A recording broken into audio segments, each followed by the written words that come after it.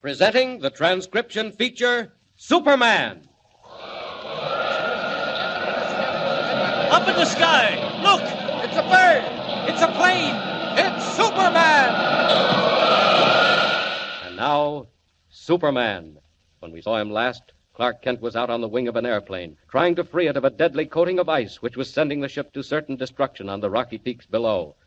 The plane was heading westward, carrying Kent and the Andersons toward the North Star Mine, where they hoped to make final contact with the two gold mine swindlers, Pemberton and Deneen. Fearfully, the group in the cabin watched Kent crawl out through the dark and the snow. Then a scream from June Anderson. The plane took a sudden, sickening plunge, and Clark Kent vanished. Listen.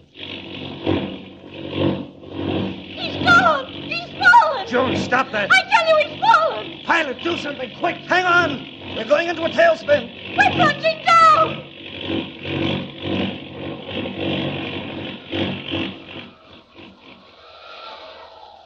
Goodbye, Clark Kent. For the next few minutes, it's up to Superman. That plane, it's out of control, falling fast. I've got to get under it. What's below us? Looks like the worst part of the Rocky Mountains. Not much time. Here goes.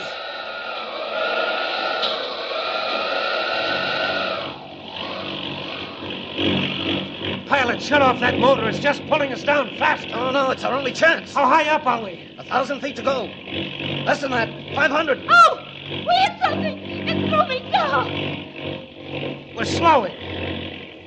We're leveling off. What's happened? I don't know. We're stopping right in midair. Look, we've stopped.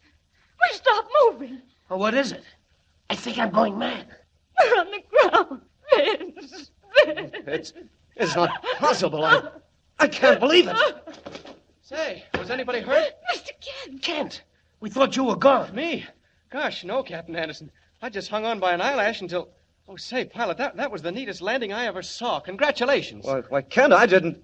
What do you mean? Why, you set her down like a feather in the only level spot for miles.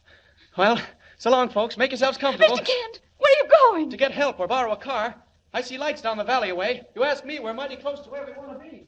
Meanwhile, in the light of a flickering oil lamp far down in the cold, damp galleries of the North Star Mine, Pemberton and Deneen raised their heads to listen.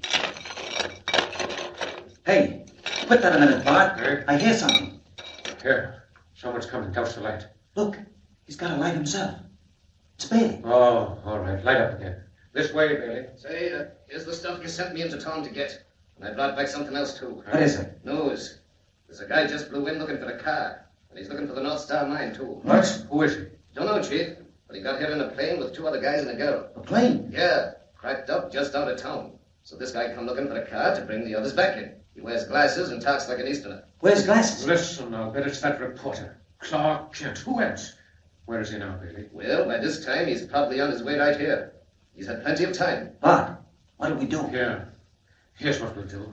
It's our chance to get that Anderson girl for keeps. Bailey, you go back and meet them on the road, just as they get here. Okay, Chief, then what? Let me think. Wait a minute. I have it. You tell Kent, he's the one with the glasses, see, that you're the sheriff.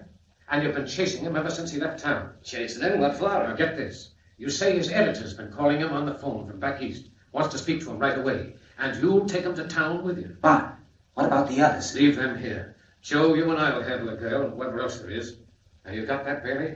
Listen, what do I do with this guy? Can't you guess? Only make sure it's quiet and complete. Okay, I'd better hurry. They'll be here in a minute. All right, come on, Joe. Run for the elevator. We'll go up on top and wait. Come on, make it fast.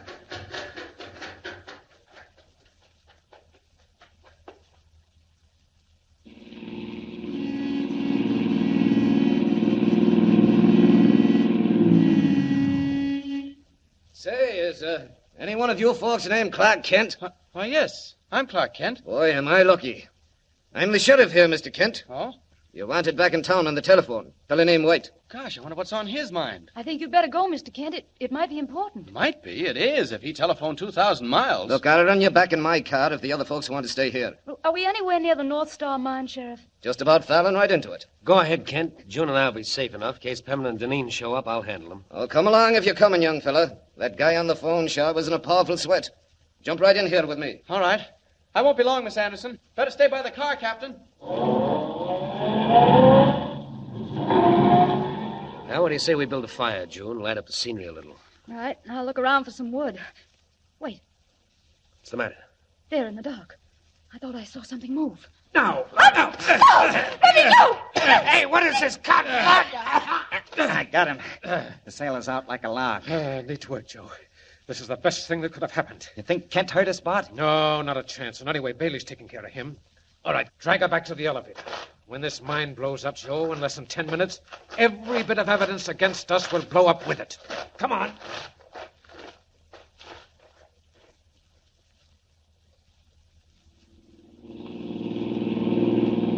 Say, what about this, Sheriff? We've been traveling quite a while. Don't you worry. Where's the town? Where are we going? We ain't going. We're stopping right here. Hey, what's the idea? Get out, Kent. Go on, move. But I don't want to get out.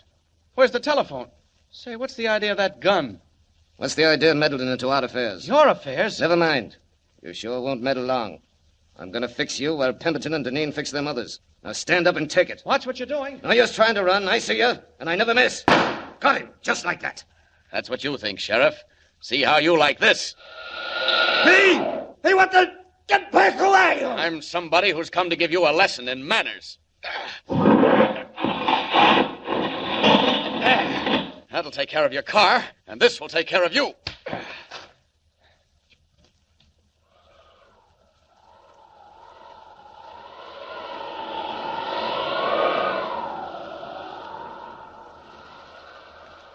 Leaping high in the air, Superman streaks for the entrance of the mine and drops into the inky blackness of the shaft.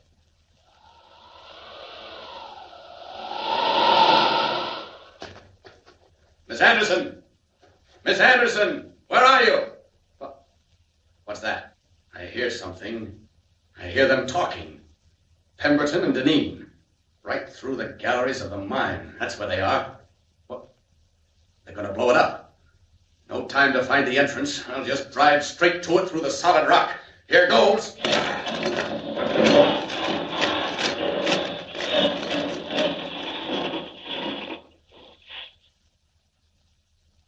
Now then, Miss Anderson, this is the last time you'll interfere with the affairs of the North Star Mining Company. Better get moving, Bart. Let me go!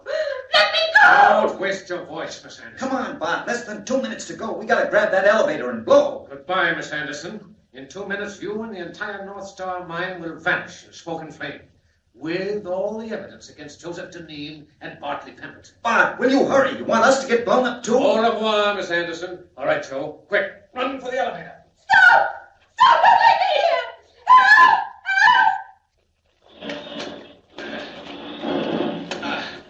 I heard them, the devils. Leaving her there to die when the mine blows up. Only seconds to go now.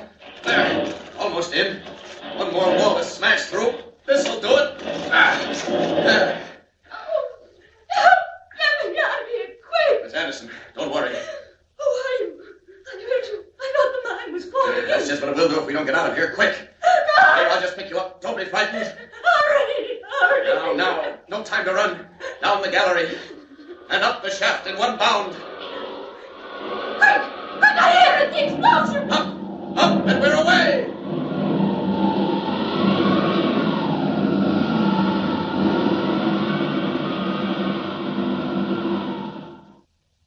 You're sure you're all right, Miss Anderson? Mr. Kent, I tell you, I saw him. He carried me out of that gallery and up the shaft, right up to where you found me. A tremendous man in a blue costume with a flowing red cape. A Superman. Oh, now, Miss Anderson, now just take it easy. Here comes your brother. Look who he's got with him, Pemberton and Deneen. Now then, you swabs, that's all I want from you. I've got you, and I got you good. 2 cents, I'll give you some more. Now stand still, you two. Look what I found after the explosion, right near where the shaft was. It's just broken rock. Old rusty bits of rock. Miss Anderson, that's gold. Gold? Yes, it is. Pure gold. Here, look. Look at these nuggets. And I saw the vein, too. The explosion opened it up. Well, what do you think of that, Miss Anderson? You mean the mine is good, after all? It is now. And all the people who put their money into it, the poor old women that Pemberton thought he'd swindled, well, they'll get it back, and more. Let me see that. Stand back, you. Mr. Kent, I can't believe it. Where are you going? There's another prisoner out there somewhere. He called himself a sheriff. I'm going to pick him up, and then I'm going to phone my paper about that Superman you saw. It's the best story of the month, Miss Anderson. So long.